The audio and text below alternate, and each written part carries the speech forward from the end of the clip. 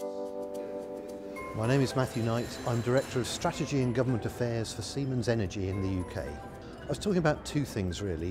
One was the CHIN review, which was a review that we did for the government last year, looking at what more government and industry need to do to make a homegrown supply chain for the offshore wind industry.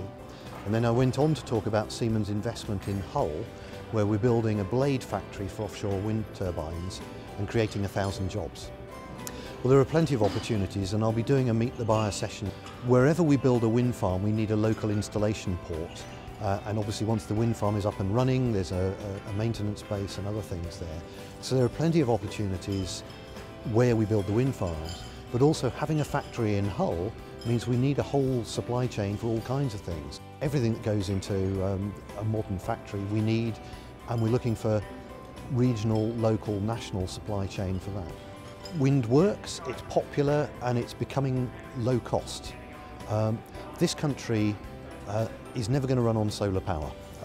Our weather means that we're not going to do that. The best renewable resource that we have is wind, and it's particularly offshore wind. We need it more than any other country in the world, and we have to make it cost effective. And the good news is the cost is coming right down.